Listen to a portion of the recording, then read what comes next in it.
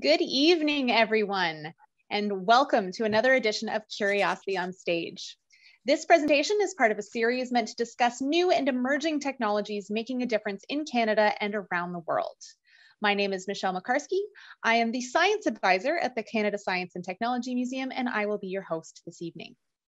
For those of you attending with visual impairment, I'm a woman with shoulder-length brown hair and brown eyes, and I'm joining you this evening from my home office in the city of Ottawa, which is built on the unceded Algonquin Anishinaabe territory.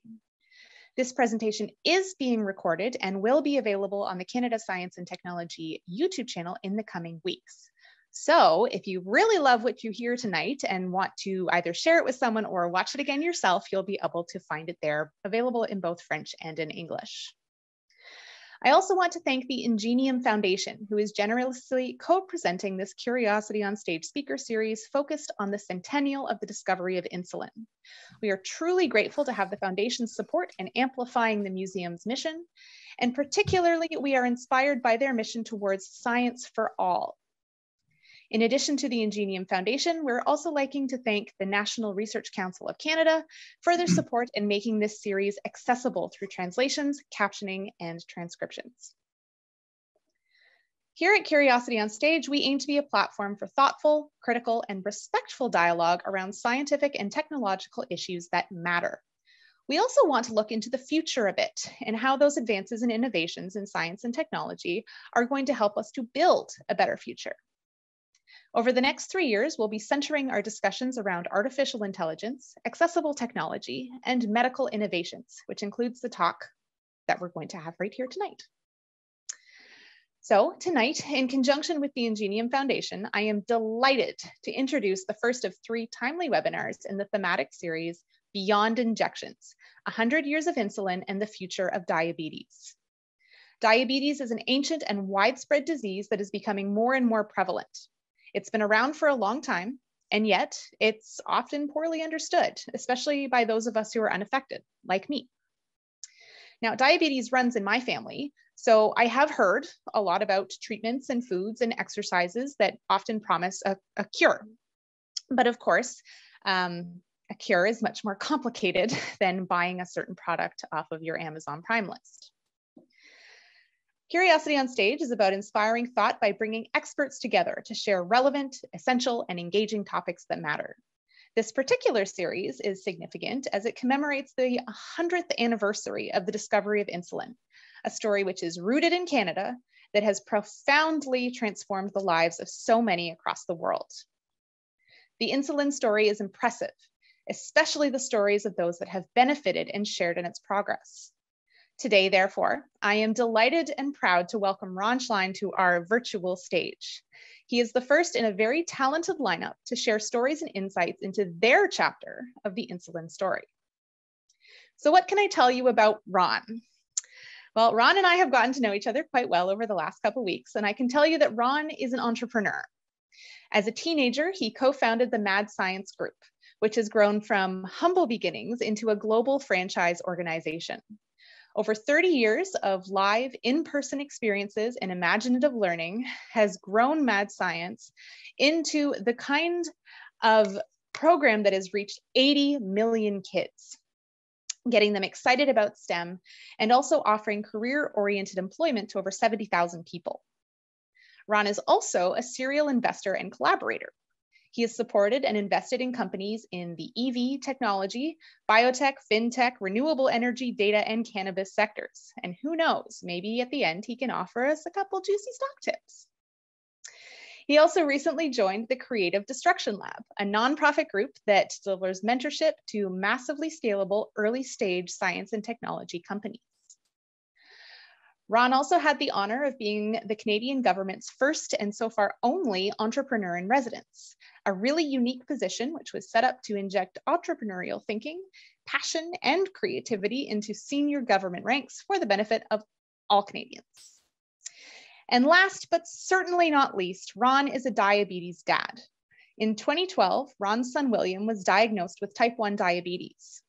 Ron has always held a special place in his heart for kid-related causes, and this particular cause becoming so personal to him has motivated him to get involved in, invest in, and help those, especially children living with this chronic conditions. So with that, hold on to your proverbial hats and please join me in welcoming Ron Shlien to Curiosity on Stage. Thank you. Wow, that was a great introduction, Michelle. I really appreciate it. So let's begin. Since the dawn of time, we've never ceased searching for ways to improve our lives. The modern age has given us unique innovations like the internet, iPhones, refrigerators, cars, and planes. For many, surviving life without easy access to these things sounds rough. However, if you have diabetes, no doubt you're also a big fan of one particular 20th century marvel, insulin. Following its discovery in the early 20s, insulin was wildly hailed as a miracle cure, a gift for humanity, a magical medicine that transformed death into life and whose discovery was considered nothing less than a modern miracle. This year marks the centennial anniversary of insulin, a drug with very humble beginnings, produced initially from dogs by completely unknown scientists from within a simple, poorly equipped Ontario lab. And yet, it remains to this day perhaps amongst the most remarkable and vital achievements in medical history. Hi, my name is Ron Shlien, and I'm an entrepreneur, investor, and the former entrepreneur in residence for the Canadian government. More importantly, like so many others, I'm a dad who came into diabetes through a very difficult, painful, and personal family experience. To comprehend what insulin represented in 1921, we needed to look at what was happening medically during the early 20s. The previous couple thousand years had seen no real progress in treating illness, and the world had just emerged from the great influenza epidemic of 1918, which killed more than 50 million people. The epidemic, also known as the Spanish flu, was ultimately defeated not by science, but by the immune system adapting to the virus. In other words, we exist today primarily because of survival of the fittest. So I'm saying that doctors in 1921 were mainly unable to treat severe diseases of any kind, including diabetes, as their medical knowledge was still really very early stage. Science relied more on comfort and general best practices instead of the specialized medicines and treatments that we've become so accustomed to and dependent on these days. Remember that penicillin was discovered only in September of 1928 and the polio vaccine in the 1950s. The early days of insulin were very different from what it has become today. Patients relied on glass syringes with thick needles that needed to be hand sharpened and sterilized. To determine if insulin was necessary, patients or caregivers would have to smell or taste their urine to try and tell if there was any sugar in it, a sign of high blood glucose. For context, check out your local museum and look at some of the antique medical devices, like the one you see on the screen. They will most definitely be frightening in the context of daily, indefinite use. So let's talk a bit more about insulin. Insulin has always been produced from living organisms.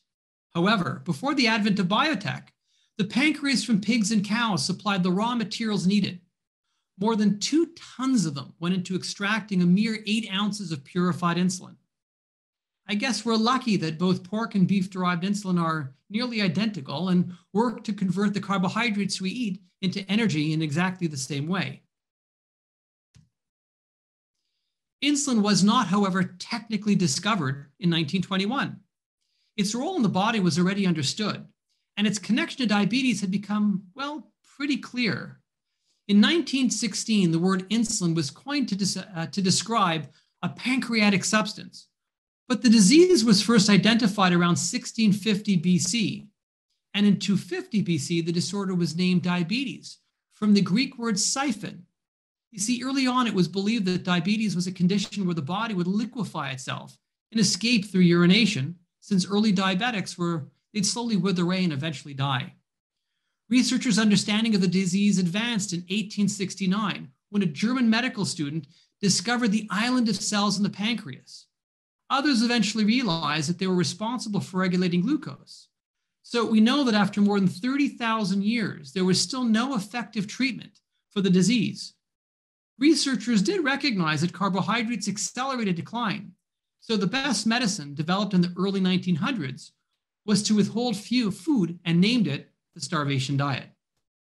The problem is that most patients were children, so horrified parents had to watch their kids waste away and die, either from starvation or a diabetic ketoacidosis. This severe complication occurs when your body produces high levels of blood acids called ketones. All this made the search for insulin desperate, as investigators, researchers, and doctors from around the world sought to discover a pancreatic extract to save these dying children against the ravages of this terrible and ancient disease. The breakthrough happened in Toronto in 1921, led by a researcher who was just out of medical school. Frederick Banting was a doctor, but he couldn't really earn a living. He tried his work as a surgeon, a teacher, and even as an artist painter. His paintings would eventually become quite valuable, drawing prices in line with the famed Group of Seven. He had little experience and knew little about diabetes aside from reading a short paper. As a long shot, and in the hopes of making a living, Banting began his work in May at the University of Toronto and was assisted shortly after by a young medical student named Charles Best. They had no idea that they were embarking on a journey that would soon immortalize them as medical geniuses and land them a Nobel Prize for medicine. Their work started immediately, and knowing that the pancreas contains insulin, they started removing them from dogs to make them diabetic, and then used their own pancreases, the one they had just removed, to try and develop an extract that would then lower blood sugars. It was a messy, dirty, and cruel work. Many dogs died, but by August, just 3 months later, one of the extracts worked. It's worth noting that animal experimentation at the time was socially accepted, and medical science was trial and error, so we definitely can't fault the Banting team for using them. Incidentally, the dog in this photo, well, he probably didn't make it. Soon after, a biochemist was brought on to purify the ground-up organ porridge and made it viable for human use. Finally, on January 11th, 1922, a 14-year-old boy, Leonard Thompson, received the first insulin injection. It was described as a smelly, murky, light brown liquid containing lots of sediment, and it was given to him over several weeks. Amazingly, it worked, and the boy's sugar and ketone levels fell. What's staggering in this photo demonstrates the amazing physical transformation that saved this boy from certain death. The child weighed only 65 pounds, the weight of a mid-sized dog, and was quickly transformed into a healthy-looking and strong teenager. The Banting team as researchers, of course, couldn't commercialize insulin, but a pharma company out there called Eli Lilly, well, they sure could. And as a bonus, they were conveniently located close to several slaughterhouses in the Minneapolis region. Lilly jumped at the opportunity and started to mass produce insulin. They stored a couple million pounds of frozen pancreas from pigs and cows just to keep up with demand, since there was already an astonishing 1 million Americans lining up for ongoing daily access. Next slide. Like most media and advertisers, the discovery in 1921 spread like wildfire and was heralded and marketed as the cure for diabetes. People from around the world and from all socioeconomic backgrounds were desperate for a magical medicine. The reality, however, was very, very different. Next slide. Insulin did precisely what it was supposed to do: temporary lower blood sugars, but it could also cause hypoglycemia. In this situation, blood sugars become too low, leading to shakiness and confusion, or even seizures, loss of consciousness, or death. Insulin became a daily, self-administered drug, but it could kill just as well as it could save if misused. It's worth noting that no self-administered therapy has ever quite those same properties, before or since. In fact, consider your own experience with medicine. In every case, at least that I can think of, from cancer to heart condition, infection, or even cholesterol, a doctor always prescribes the medicine. That includes a treatment of medicine and a dose. And as a friend of mine, Lane Desborough, and an expert on diabetes automation, called it, you take a bunch of insulin and then start eating your way out of hypoglycemia. Incidentally, when we get to the part discussing innovation, I'll offer a sneak peek into an extraordinary innovation led by a couple of good friends and diabetes pioneers, Robert Oranger and Claude Pichet, both living in Canada, one Canadian. They developed a remarkable new delivery method to help counteract the potentially deadly side effect of taking too much insulin. In fact, like Banting and Best, they also work with Eli Lilly, the original insulin pharma, to make and market it. So as you can see, we now know that during the 20s and 30s, insulin curative powers were greatly exaggerated. Despite lowering blood sugars, managing them was still very difficult, and elevated blood glucose over time was dangerous. These days, it's a measurement known as an A1C. As a result, by the mid-1930s, patients who were using insulin began developing some serious high glucose related complications.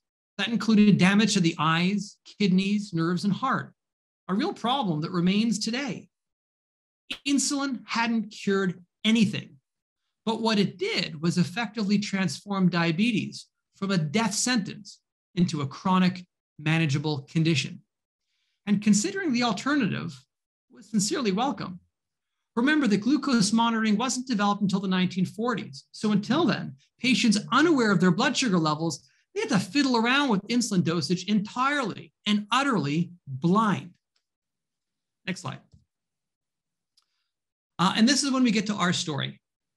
Like most others, a diabetes diagnosis is a complete surprise. Our family was on holiday in the Bahamas, and I remember noticing that our son was becoming increasingly lethargic, tired, and very thirsty. Also, his breath smelled like chemicals, or more specifically, like acetone.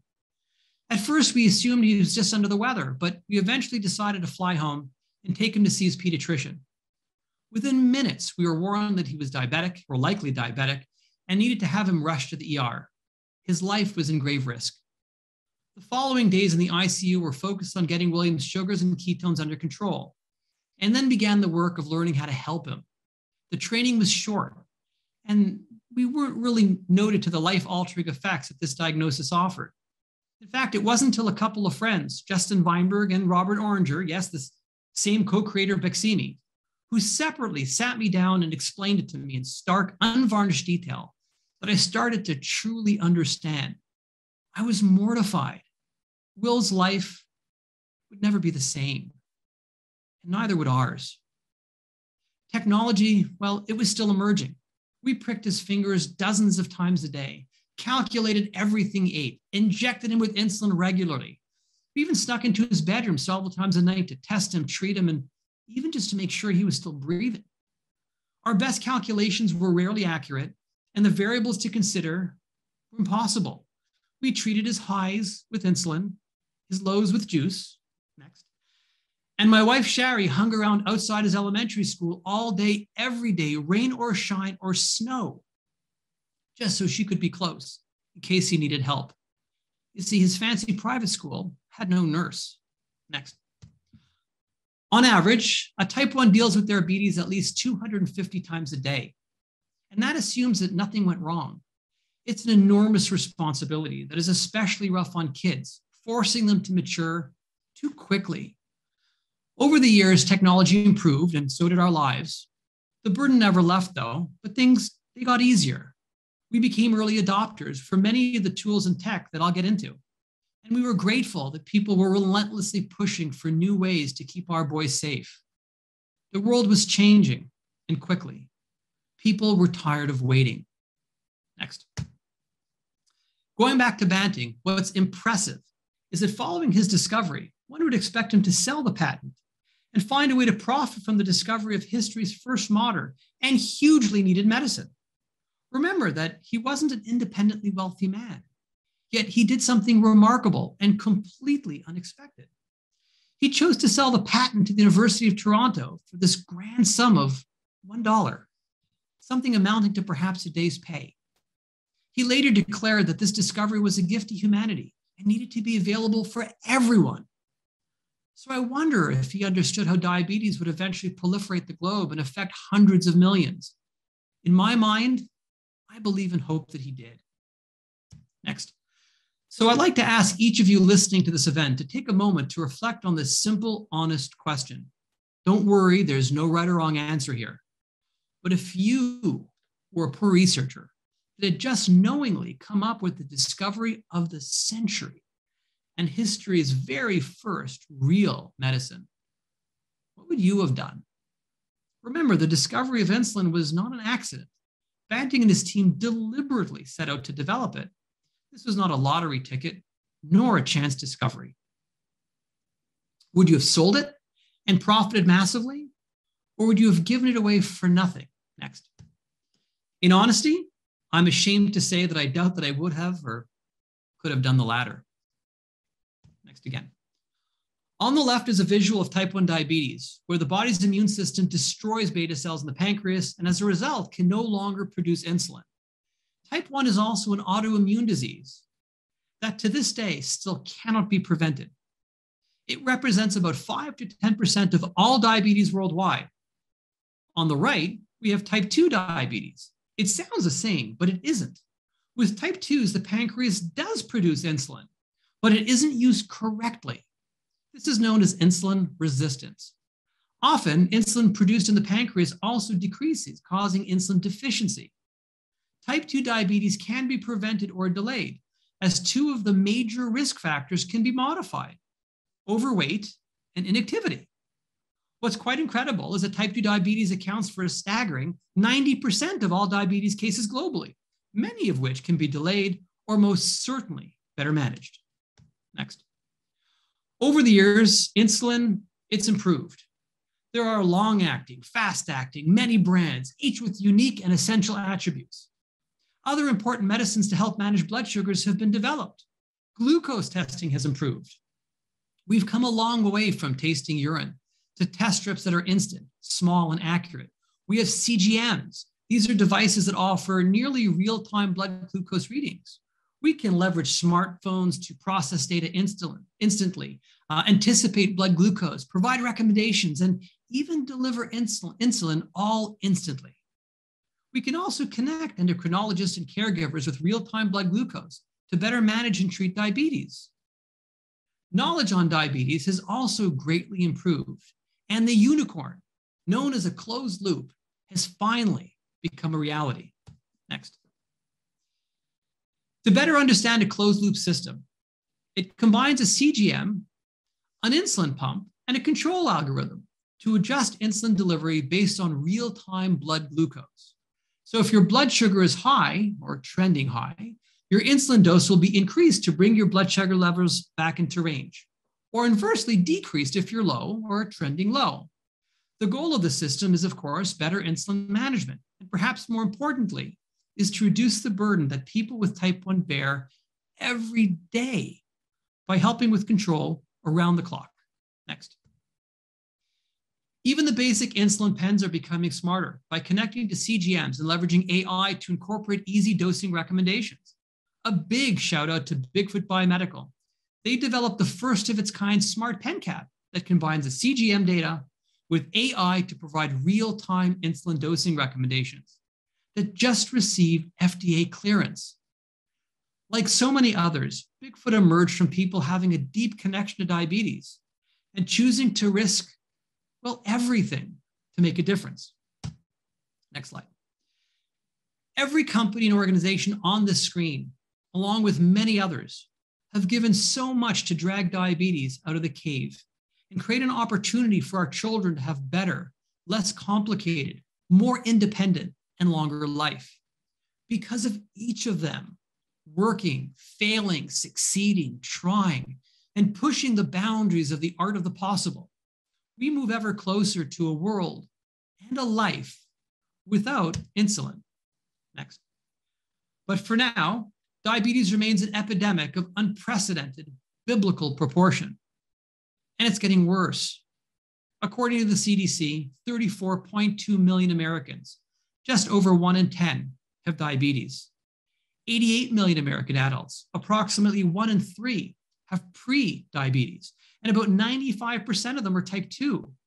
Unlike type 1, these patients often have other options other than insulin, although many will eventually require insulin as a better glucose-lowering choice. Some of the other medicines and new classes of drugs like Trulicity and Lantus are already generating billions in annual sales, which is an obvious indicator of demand. So let's look at some mind-numbing statistics. And I hope you're all sitting down for this. Here in Canada, nearly 11.5 million Canadians live with diabetes or prediabetes. In North America and the Caribbean together, 1 in 6 adults are at risk of type 2, which will increase 33%. In South and Central America, 2 in 5 people with diabetes were undiagnosed, which will rise 55% to 49 million. In Africa, 3 in 5 people with diabetes are undiagnosed, and 3 in 4 diabetes deaths are from people under 60, which will increase 143% by 2045. In the Mideast, 1 in 8 have diabetes, which will rise 96%. And in Southeast Asia, 1 in 5 adults have diabetes, and this will increase 74% to, get this, 153 million by 2045. Incidentally, Europe has the highest type 1 kids population, amounting to 300,000, and 1 in 6 live births are affected by hyperglycemia or high blood sugars in pregnancy. Despite a century of advancements in treatment, education, and prevention, we as a global society remain in the wake of these awful statistics. 1 in 10 adults on this planet today, some 537 million people, are currently living with diabetes. And the numbers are only getting worse. Next slide. That doesn't count the lives lost to COVID-19, which has been particularly deadly for people living with diabetes. A study published in February found that having either type 1 or type 2 diabetes tripled the risk of severe illness and death from COVID-19. Moreover, as many as 40% of the people who died in the US from COVID-19 had type 1 or type 2. Even worse, experts are concerned that more people may develop diabetes due to COVID, and the debate over a specific COVID-induced diabetes begins. It's been discovered that as many as 14% of people hospitalized with severe COVID later developed diabetes. There have also been new onset type 1 or type 2 in babies, children, and adults infected with COVID-19.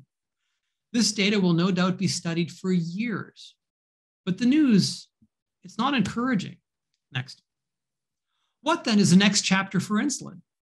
Well, it will undoubtedly include continued improvements in everything. Next again. Innovators and entrepreneurs are developing a once-a-week insulin to replace the current once-a-day option. Research also continues on glucose-sensitive insulin, which would only take effect when your blood sugar rises. But progress remains slow, and like everything else, always seems to be, you guessed it, 5 to 10 years out. Next. Insulin has saved the lives and families, including my son, and we owe so much to this extraordinary discovery. However, the most significant contribution from this miracle drug would be for it to simply disappear, which would mean diabetes has been cured. It will undoubtedly take more time, but I believe that until then, other therapies, cell-based therapies, will someday provide a better, safer, and more curative option. Stem cell treatment for a long time has been the anticipated future for diabetes, specifically making insulin-producing beta cells, which the body would either tolerate through cell encapsulation or some kind of mild immunosuppressant. A couple of great companies are on the verge of precisely this. Vertex has begun a clinical trial on a stem cell-derived, fully differentiated pancreatic islet cell therapy. It's a fancy way of saying that they found a way to transform stem cells into insulin-producing beta cells. And ViaCyte, based on Canadian technology known as the Edmonton Protocol, has begun a phase 2 clinical trial using encapsulated cells that transform into insulin-producing beta cells.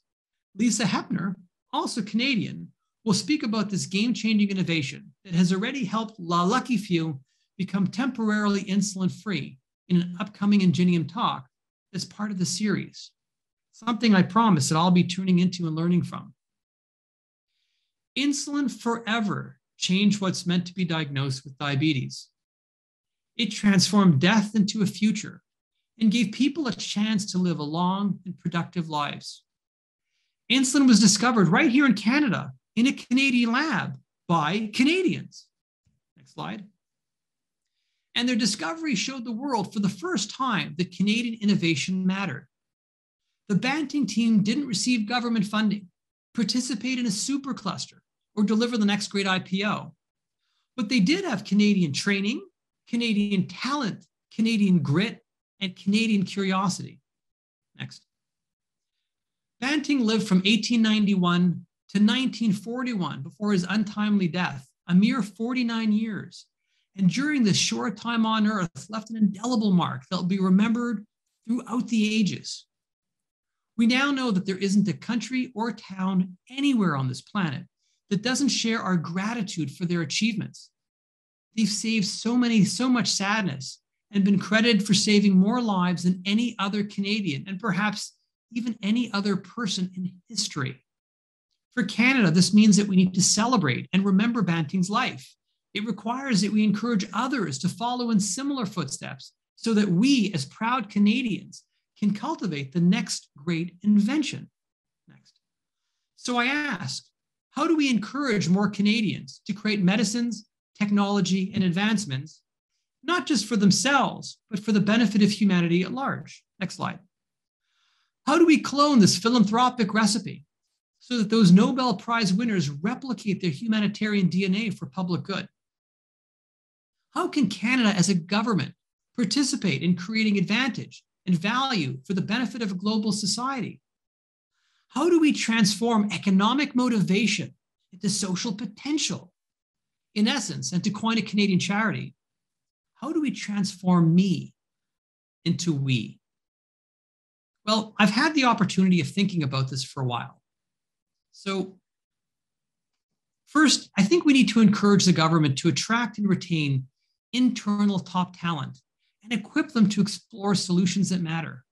They already have the best equipment and tremendous skill, but what they may lack is the permission, culture, and perhaps some of the connective tissue to innovate. That's not to say that Canada doesn't deliver. On the contrary, magic does happen here. For example, the Ebola vaccine was an incredible achievement, along with other vital innovations developed right here in Canada.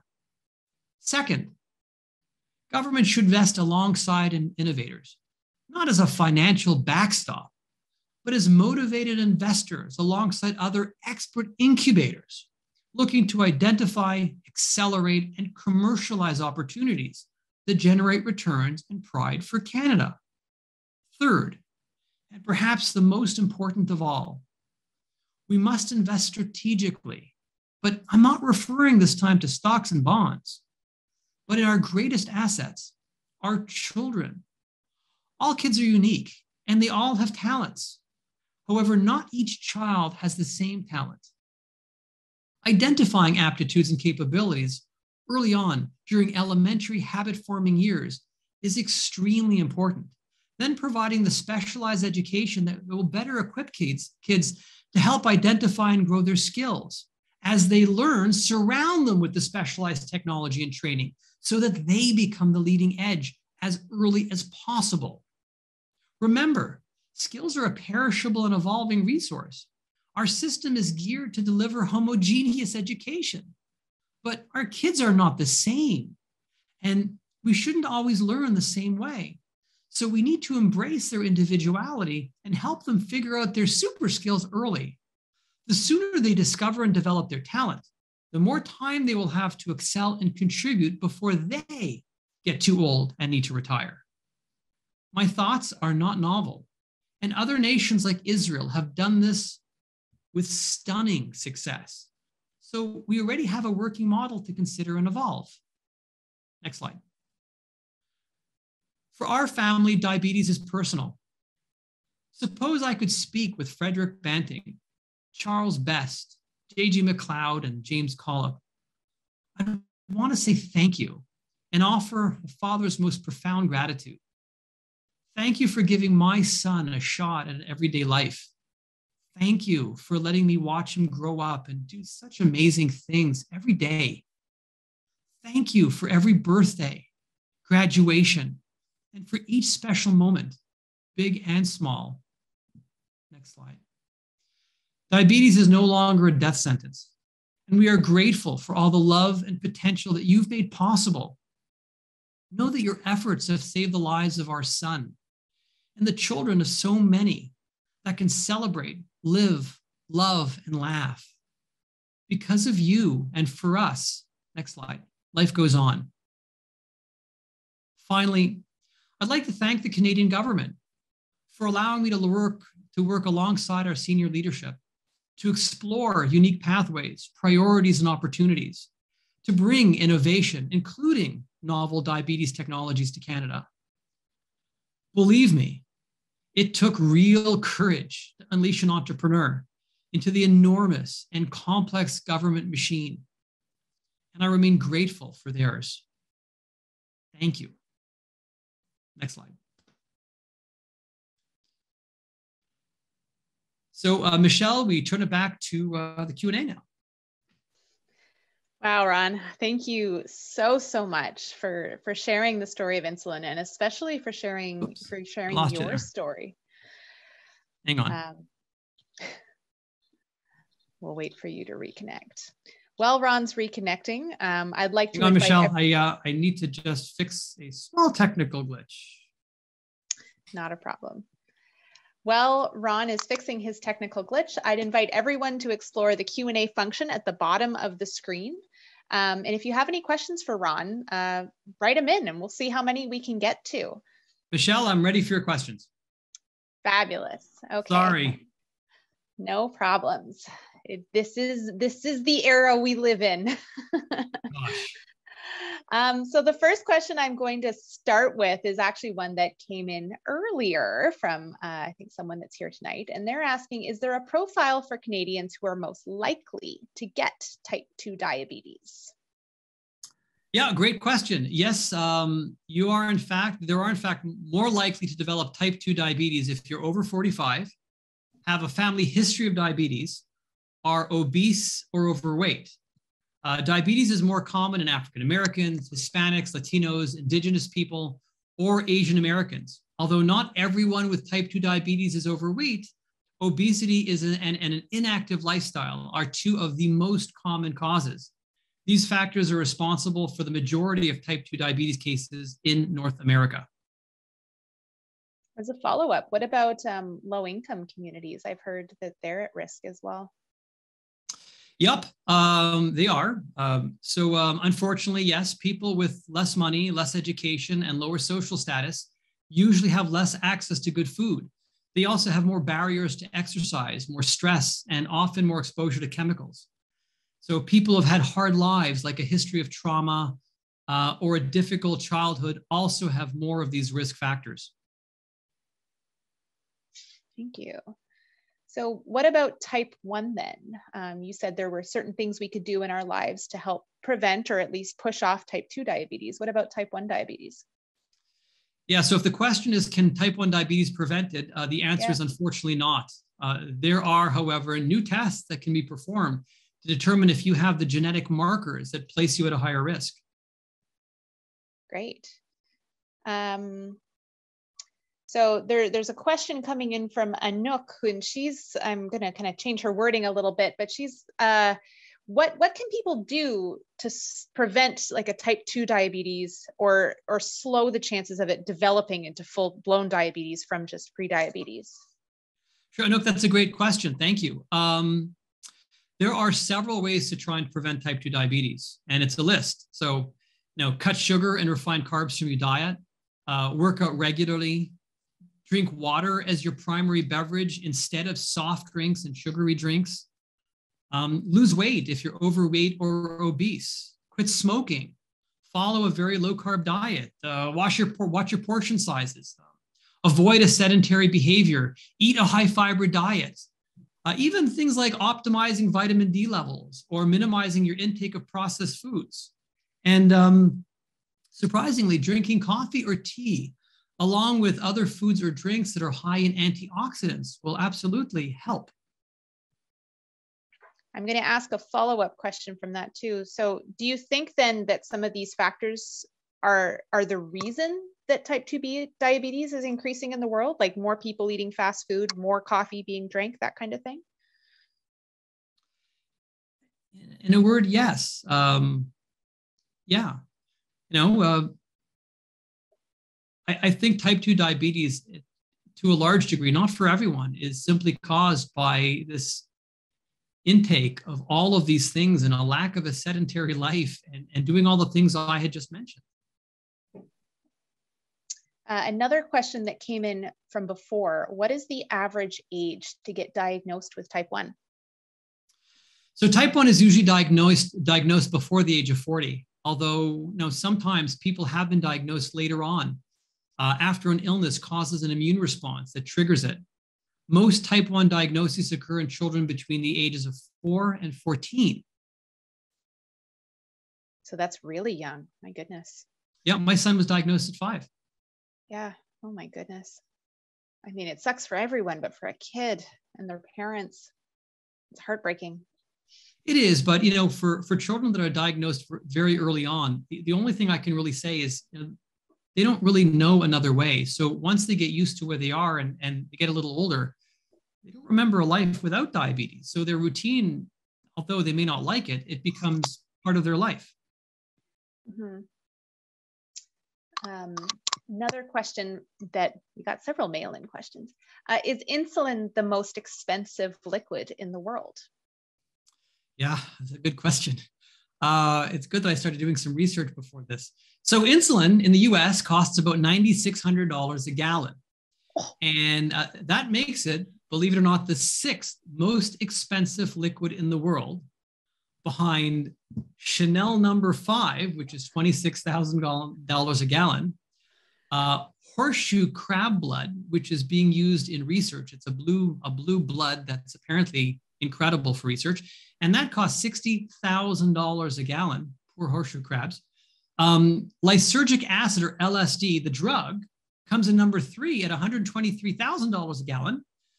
King cobra venom is a whopping $153,000 a gallon. And the number 1 most expensive liquid in the world, you want to take a shot at Michelle at what this might be? I'm all that I can imagine is like melted gold or something. I don't know. No. Scorpion venom at $39 million a gallon. Wow. I suddenly feel like I'm in the wrong field. Well, you got to find it and you got to milk a lot of scorpions. I'm not sure there's a lot of job security in that work. So why are the prices so high? Like it's in demand. The patent got sold for $1.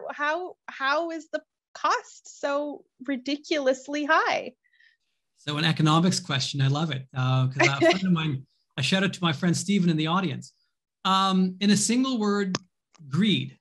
Oh. Generally, basic economic principles would dictate that prices for goods and medicines should fall over time. And as competition enters the market, prices are driven down. It's the rule of supply and demand. So despite insulin being price regulated, it's sad to say that it's gone up about 8x over the past 20 years. I personally believe that manufacturers charge so much for one really simple reason, because they can. For example, if a video game system was too expensive, consumers would hold off buying it. But with insulin, consumers can't walk away because they can't live without it. And what's particularly sad for me is that, there are a lot of people out there that don't have these medicines paid for by Medicare or Medicaid or provincial subsidy programs. And often they have to make decisions, especially in an inflationary market, between medicine and food. And what's so rotten is that as a diabetic, if you're a type 1 diabetic, food is medicine. And having to decide between insulin and food is just terrible. And if you're a type 2 diabetic, well, you need higher quality food to be able to try and keep your diabetes in check. And the less expensive food are always the inexpensive carbs, which then these people would then be forced to eat more and more of. So this becomes this horrible self-fulfilling prophecy of their diabetes becoming out of control because they can't afford their medicines, or they can't afford the food to take care of themselves. So it's a horrible situation that really at some point needs to really get looked at, perhaps through the different food services and food agencies within the Canadian government and other governments around the world, because this problem it's not going to go away on its own. Mm-hmm. Another question in here about cost while we're on the subject, and it's about insulin pumps. So this question is from someone living in Quebec, and insulin pumps are not covered by provincial healthcare. Do you know, are pumps covered in other provinces and territories? Well, actually, I would like to correct that. Insulin pumps in Quebec absolutely are. As an example, my son is diabetic, and in Quebec, he's on an Omnipod. This is an example of a small Omnipod, which is an insulin pump. If you're under 18 in Quebec and you sign up for the insulin pump program and you go through their process, from 0 to 18, you're fully covered for insulin, for pump supplies, even things like EMLA are covered. But if you're over 18 and you weren't underage when you were first diagnosed, therein lies the problem. But yes, other provinces are starting to get into this. And incidentally, this bag full of insulin pumps. It's a horrible environmental waste, but it keeps my son alive. And there's a few months of pumps in here. If you can see inside this package, there's, I don't know, 50, 60, and he goes through this every couple of days. He needs a completely different pump. So the good news is if the caller is asking questions and they happen to be under 18, absolutely they're covered, no problems there. It's part of RAMQ. If they were diagnosed when they're under 18, they are still covered as part of RAMQ as long as they fill out that form every year and send it through their endocrinologist back to RAMQ or CHU de Quebec. And if they're over 18, I don't know what to say. It's not covered. That's too bad. A question coming in from Laura here, and she's asking you to expand on the stem cell treatment. Her daughter was unfortunately recently diagnosed with type 1 diabetes. So stem cell treatments are nothing that's available now. Viasite, Vertex, other companies are trying to find ways to get get stem cells to become insulin producing beta cells. And they're trying to find ways to inject them into the liver, or to inject them into the pancreas, to encapsulate them into these special tea bags that are inserted underneath the skin, where interstitial fluids that contain blood glucose levels can go in, and then they can produce insulin on their own. And then you're technically insulin free because your body is producing it. These are things that are currently in testing. Lisa Hepner with the human trial will be talking about that on hers, I think in February, Michelle, and stay tuned because they had a film crew follow a bunch of these diabetics around. Some of them have been insulin free for a long time now. And it is the future of this technology. Another question asking, what about pancreas transplants? Yep, you can have a pancreas transplant and conceivably you would be diabetes free. The problem is the immunosuppressant drugs required to keep you healthy so your body or your white blood cells don't go after your own pancreas is arguably more dangerous or similarly as dangerous to insulin therapy. So that's why, unless you have real chronic insulin issues where you really can't tell your lows and you can't really treat it and you run into serious hypoglycemia situations, it's not something that is typically explored medically. Question here from Lisa asking some of these innovations you've been talking about. Which ones have you and your son personally used? Well, my son started off with an insulin pen. So this is an example here of an insulin pen. It's a pen. It's loaded with insulin in the front. This is a rapid acting insulin from called NovoRapid. You attach your pen, your insulin tip. You dial in the amount of insulin that you want. You're the one that calculates it, and you inject it. And this is how you lower blood glucose. Since then, my son has evolved onto a pump, which was one of these things. This pump is connected to a PDM. The PDM is like a brain. It doesn't talk to anything. but you program it and you figure out things like insulin sensitivity and carb ratios and all kinds of other stuff. And it injects insulin that's part of something called a basal rate. In other words, a certain minimum amount of insulin that you need to stay alive, the minimum. And then every time you eat, you have to calculate your bolus insulin, the insulin that you use to eat your way out of hypoglycemia, if you will. So my son went on to that. And after the insulin pump with Omnipod, he actually went on to a fully closed loop technology, which was part of a product called Loop, which really isn't part of anything here in Canada just yet. It's part of a We're Not Waiting movement. And that is the future of closed loop technology. So he's kind of been through the full gamut. Oh, it's incredible. Such a crazy story. So Ron, there's a bit of a special guest who's popped up in our audience and wants to say hi to you and has a bit of a story to tell. So I'd like to introduce, as a bit of a surprise, Bob Banting, who, can correct me if I'm wrong, is the great nephew of the Banting that we've just been talking about.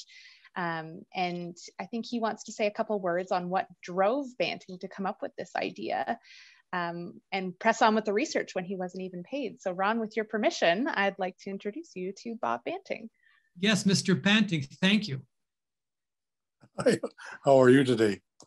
Wonderful. Thank you for tuning into this. Hope we're not bouncing around here too much. There we go. Trying to do this with an iPad. Yes, I thought maybe viewers would be interested in hearing a bit of a story about how Fred Banting, that's great uncle Fred Banting, ended up being driven. His idea came to him in the middle of the night in London, but it really was driven by the fact that as he was growing up, one of his chums, a gal, her name is now known to us fairly recently as Jenny Victoria Jordan. Jenny was a childhood friend that lived on an adjacent farm. And little by little, she exhibited all the classic symptoms of diabetes. And when Fred was away at the first few years at university, she came down with diabetes, and Fred would visit her on her porch. He ultimately was a bearer at her funeral. So Fred ended up being driven by this. He talked about this idea many times long before the idea came forth by discussing it with one of his cousins, also a doctor and a person who helped out with the original insulin injections. That was a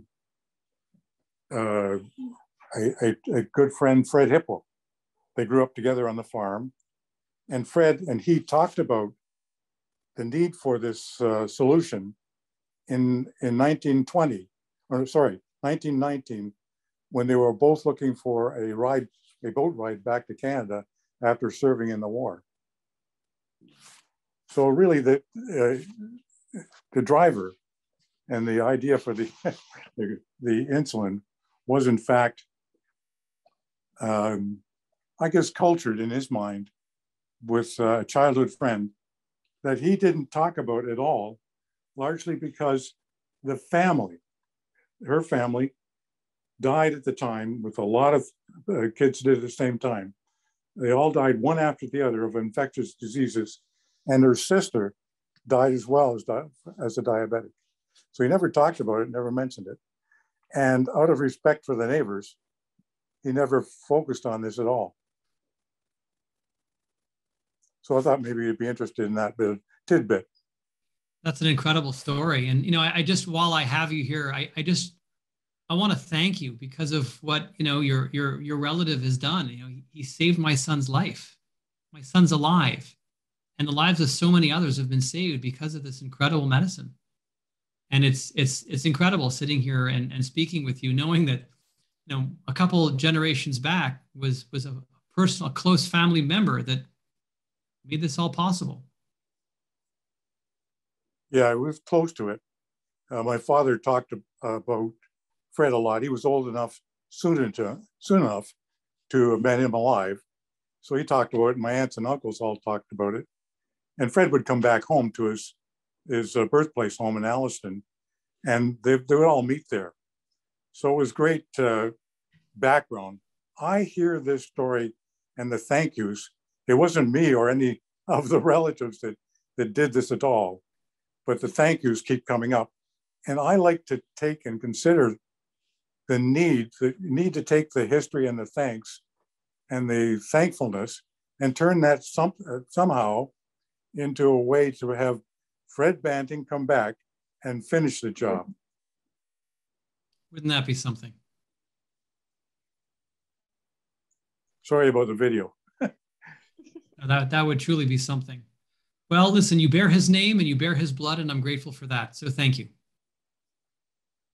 You're welcome. Yes, thanks to both of you. There's thank yous flying in on the question and answers right now, both to you, Bob, and also to you, Ron.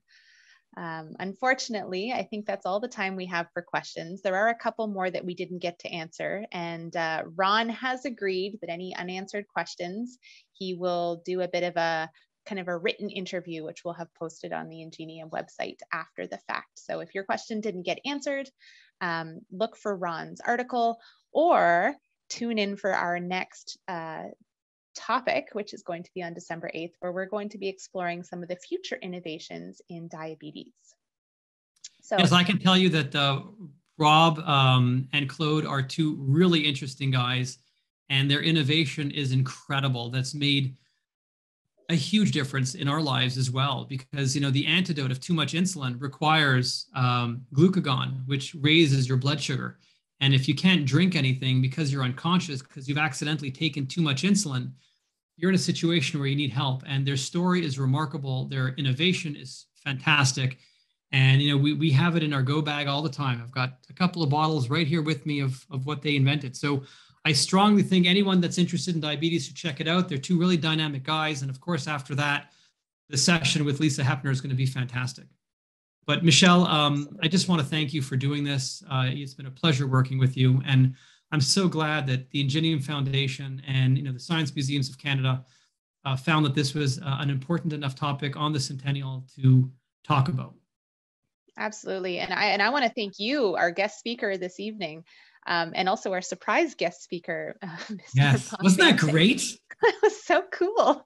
I want to thank you so much for your generosity, for sharing your passion with us and this story that's very personal for you. I'd also like to thank our audience, of course, for coming and for participating and for sharing all of those questions. And one special request, Michelle, yeah. if you could just reach out to Bob Banting and find out if I can get in touch with him directly, that would be fantastic. I will send him a message. For the rest of our audience members, there's going to be a link dropped in the chat any second now to a survey in case you want to share your thoughts with us. We'd really love to know how we can keep improving this series. And you will also be receiving an automated message tomorrow through the email that you used to register, which will also have a link to this survey if you don't manage to click it in time. So please check the museum's website for upcoming topics. If you want to know more, check out our info line. And on behalf of myself and Ron and the Canada Science and Technology Museum and the Ingenium Foundation, I want to say a sincere thank you and good night. I hope you all stay healthy and stay well. Bye now. Good night. Thank you.